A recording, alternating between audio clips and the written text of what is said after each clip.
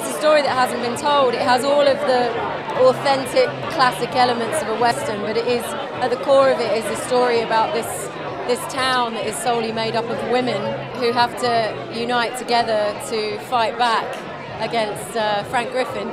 Oh, he's a guy that probably needs to see a psychiatrist, and they didn't have a lot of them in the 1880s West. I mean, look, it felt very authentic when we were shooting it.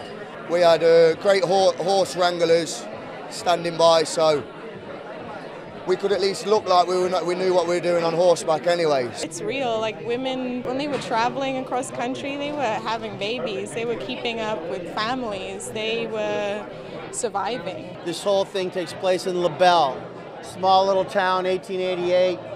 All these women lose their husbands tragically in a mining accident, and they run this town by themselves.